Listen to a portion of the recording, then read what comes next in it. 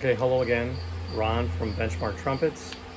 I'm going to go over today in a video the process that I use to manufacture the valve set, the body of the trumpet. This will only be for the valve set itself, not for pistons. There are a lot of steps in both, and to put that into one video would take far too long and it would take forever to upload. So this is how they start. Each valve tube starts life just as a valve tube, basically. I machine it out of straight tubing. The alloy is 260, and I cut the threads. I do a relief cut on the top. I put the notches in the top, and then I measure each tube, and I set up a dial indicator to do this, so that I've got a 0 point, so that I know if I've got a tube that's 5 thousandths shorter or 5 thousandths or more longer, that I can categorize and group those together so that I don't make casings with different length valve tubes. That's actually kind of important. It's important when you're measuring these not to bounce the dial around too much. And take your time, there's no rush. You're just trying to group these so that you know that you have them that are of similar length. And similar length to me is plus or minus 5 thousandths of an inch. If it's more than 5 thousandths, for instance, this tube is more than 5 thousandths out. It's a plus 12, plus 11. This one's not going to go into production with these other tubes. It's too long. So it gets to sit on the side.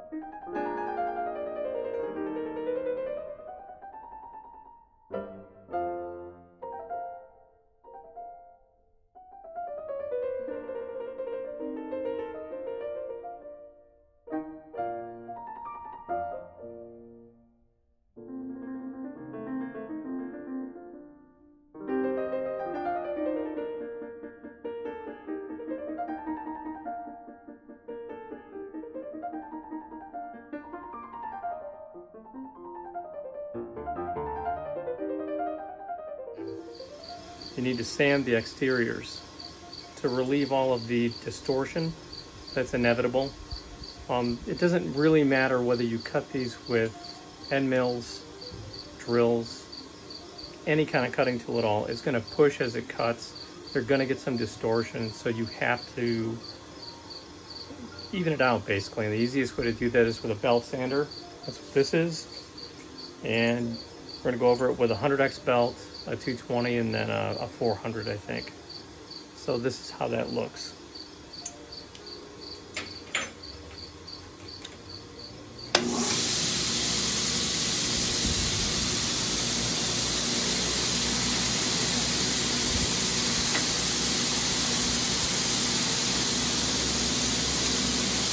They put them on a spinner, so they're allowed to actually turn with the wheel and with the belt.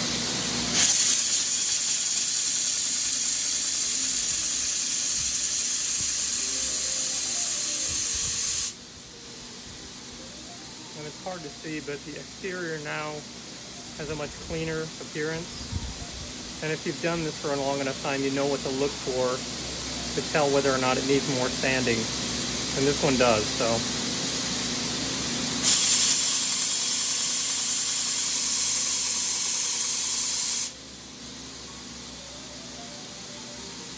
What I'm looking for are slight distortions around the hole.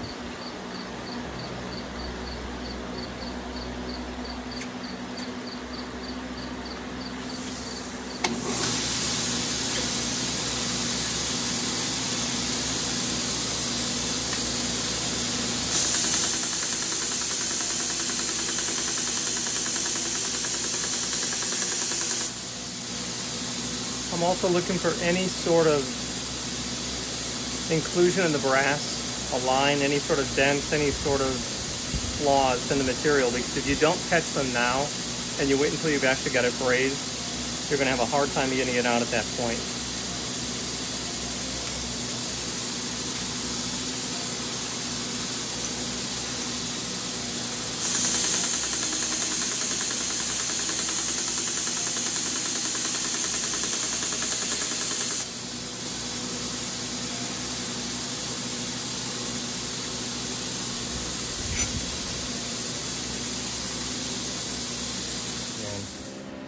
The connecting studs are these tubes that connect the first valve to the second and the second to the third. Some manufacturers use straight studs depending on the geometry of the drilling. Some use curves. I use curves. They start their life looking like a bow because they actually are a bow. And then I cut them to fit each valve set. To set the distance between the tubes, I machine 5/16 brass with 2 opposing radiuses, and they're a specific distance, and they go between the tubes, and they're wired in place.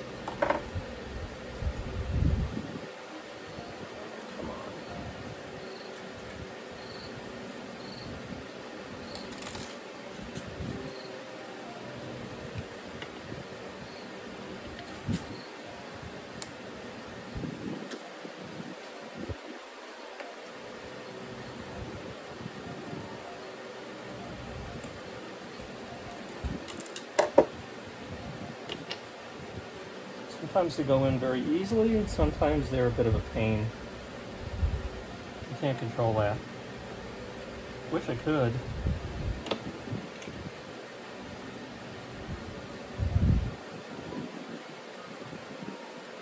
Great.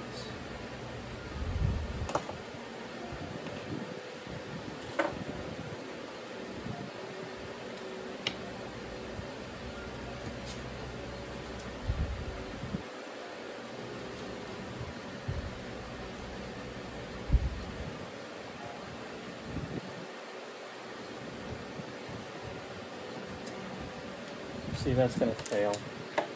So I'm going to add a second wire because it broke in the wrong spot.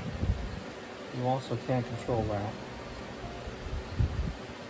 So for the sake of the video, I'm just adding another piece of wire, which I wouldn't normally do.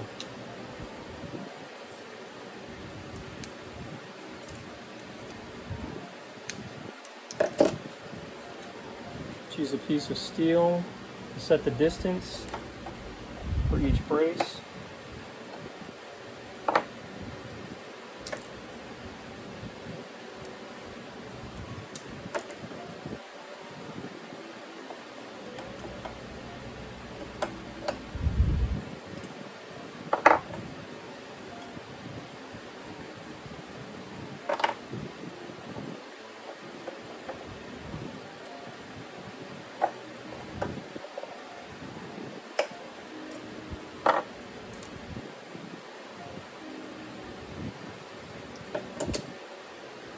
there's going to be the chance that you're going to get some movement.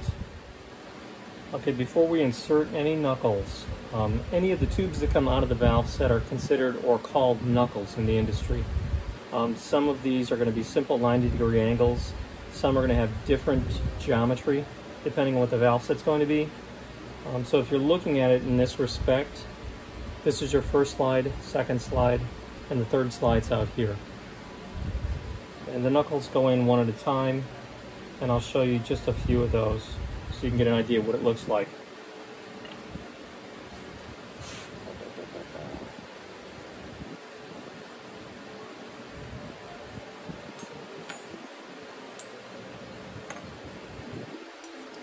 I took the opportunity to pre-shrink some of these so they're a lot easier to just install for the sake of the video.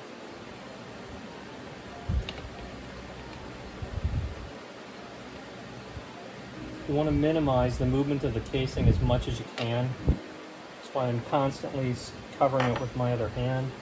I'm not trying to obscure the video, I'm just trying to make sure that it actually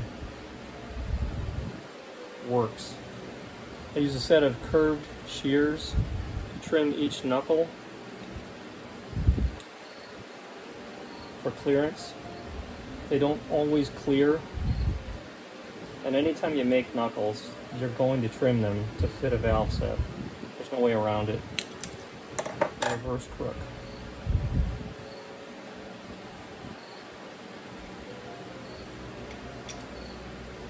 As I'm gripping it with my left hand, I'm going to use the pad or the palm of my right hand down here to persuade that knuckle into place. That knuckle has a very specific distance that it needs to sit between the first and this bottom tube. That sets up the span of the bow and the slide. And if you get that incorrect, you can't really fix it. And then you start over.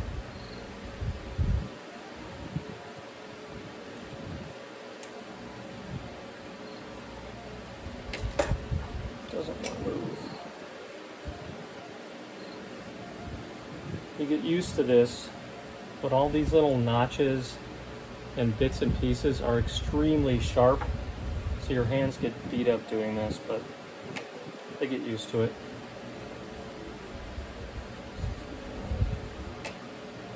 And each set of knuckles go in the same way. I just started with the first valve because I build from the first valve, then I'll do the third. The seconds are the easiest. I do those last. So I'll show you what it looks like once it's completely assembled. In the interest of this not getting too long and too in-depth, once you have all the knuckles installed in a valve set, the next step is to square the valve set itself. Just make sure that it's sitting flat. So I use a jig to set it up on, and then I'll actually hit it to square it. It's hard to know with the video how it's going to render, so I'm kind of trying to keep it in the frame so you can actually see what I'm looking at. Once you've got it square to itself, then you need to basically square all the knuckles to the valve set so that you have the correct distance between the seconds, between the thirds, between the firsts, so that each of your slides sets up correctly once it's brazed. If you do not do that at this point where you have a specific measurement between these tubes, you will never get it correct. You'll have to throw it out and start it over. After that's done, after you've got the distances set and everything is correct as far as the measurements go, the next step is to braze it. And brazing involves flux and silver and a lot of heat. Brazing is not soldering. Brazing is actually melting basically the separate sections into one and using silver to connect them. You're going to get it up above 1600 degrees, and you can do it two different ways. You can wire braze with just silver wire, or you can use paste that has the silver already installed in it with the flux. I do both, so it's just something you get used to. Wire brazing is a lot more difficult.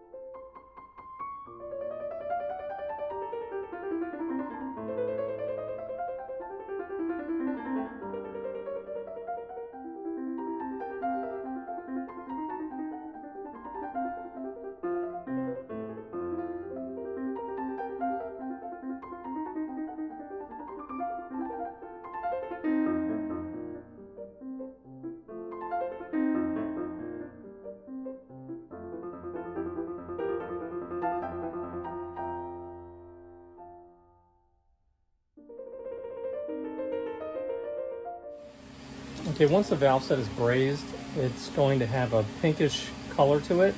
You want to check it once it's cooled off. All the joints need to be, you need to be sure that you actually got brazed in and around all the joints inside and out of the valve set. Obviously, this is just a quick video to show how casings are actually brazed. The exterior of the casing at this point is covered in, it's hard to see, it's covered in what looks like glass. It's the flux. Once it reaches a certain temperature, it turns into a crystalline structure on the outside of the brass, and that needs to be removed before you do any machining to the valve set. To do that, what I use is just white vinegar and salt.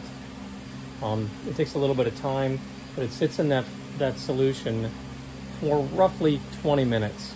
If the solution is relatively new, it'll take that stuff off the exterior. It should go into an ultrasonic after that, and then there are machining and stamping points that we'll go over next.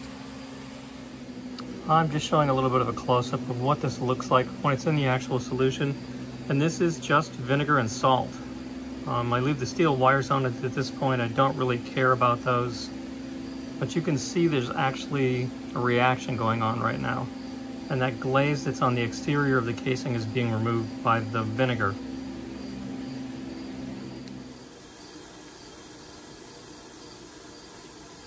Okay, so the valve set is ready to be machined at this point. It's cleaned. I'm okay with all the joints. There is silver all the way around all of them. The first step is with a hole saw. That's going to start to remove these interior knuckles. And I use a drill bushing on the top of the valve set. And this is going to look kind of antiquated the way that we do it, but this is the way most companies started doing this in the past. You want to make sure you use some oil.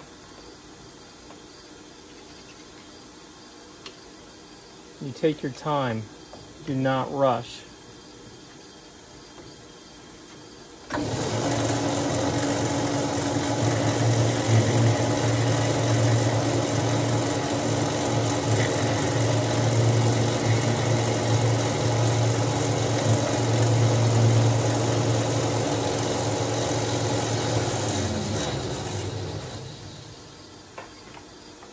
You just take your time to get it on and off so that you don't take a chance of wrecking your casing or losing your hand in the process. And each valve gets the same process.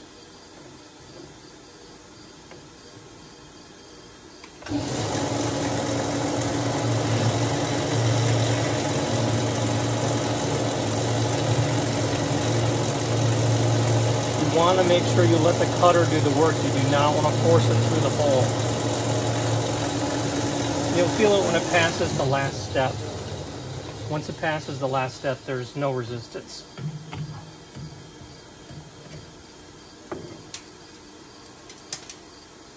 Those are just pieces falling out at this point.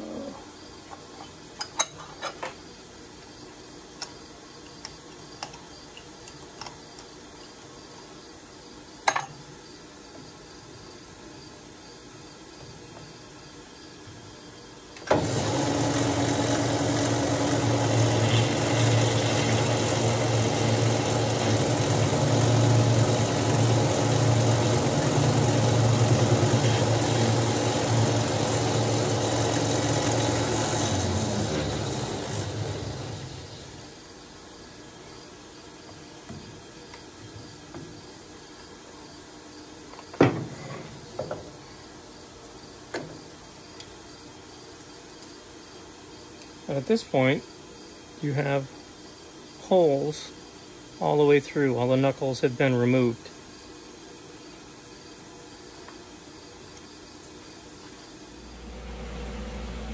Okay, the next step I did not show. I went from the hole saw to the first machining step to clear enough space to insert a steel pin.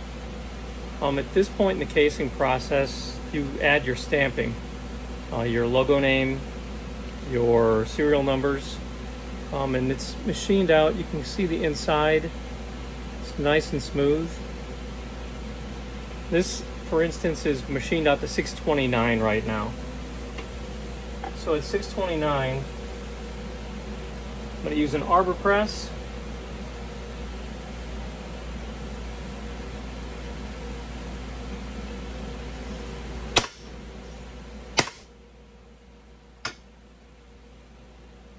And this gets, let me get it to focus.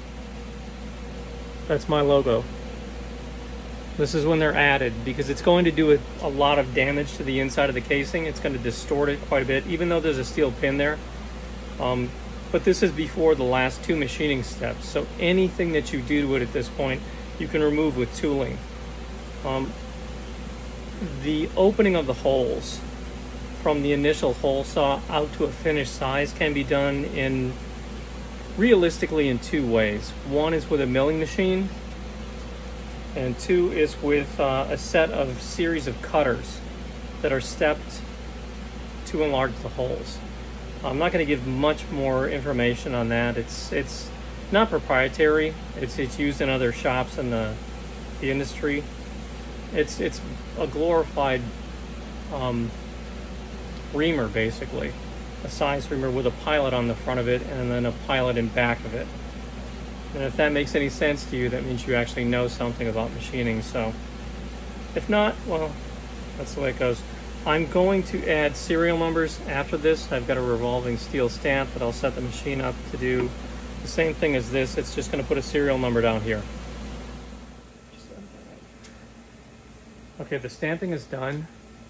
You can actually see now the logo name and the actual serial number. This is number 146. The bore size on this valve set is 460. So it's going to be a B flat, the way that the knuckles are laid out for the first slide, bottom two for the tuning slide. It's machined out to 629 right now.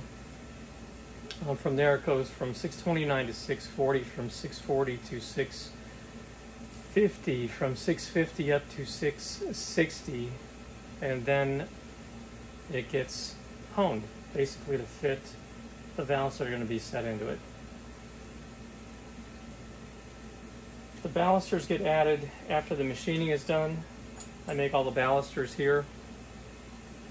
They go onto the top of the valve set. There are more machining steps, obviously, to set those up.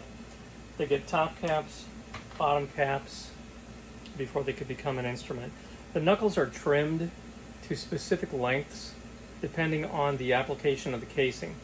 For instance, a B-flat cornet is going to be the same knuckle length as a B-flat trumpet. They're going to have different lengths than a C trumpet would have or than an E-flat D would have. Obviously, the shorter the trumpet gets, the higher the pitch goes, so you have to make sure that you compensate for that when you do the knuckle trimming on whichever casing you're making. But that is a rough estimation of how I make. Sorry, there's a big spider on the floor. And that didn't get him. That's a rough estimation of how I make valve sets here. I do all the knuckle production, all of the casing production, basically all of the production. And they end up, if I can get this out of the holder, looking like these once they're done. And this is a group of 5 that are in production right now. They're B-flats, and they're going to be made for more of a concert application. Most of the stuff I've built so far for B-flat has been commercially based reverse lead pipes. These are going to be different.